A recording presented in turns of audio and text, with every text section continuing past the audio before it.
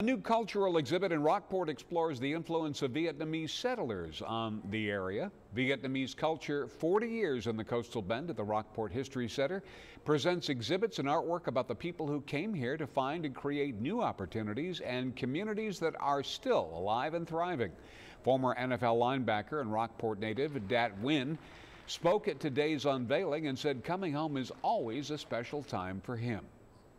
It's always nice to come back, and you can see today with the attendance, I can see the support that you have and how much we have come, you know, in the community, and it's just it's an ongoing process. I don't think it's ever going to, you know, final. I don't think there's the destinations.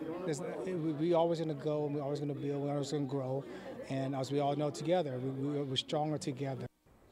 The exhibit will continue with a New Year's exhibit in February, as well as other themed presentations in March and April. For more information, just find this story on our website, KIIITV.com, and you can click on the link in that story.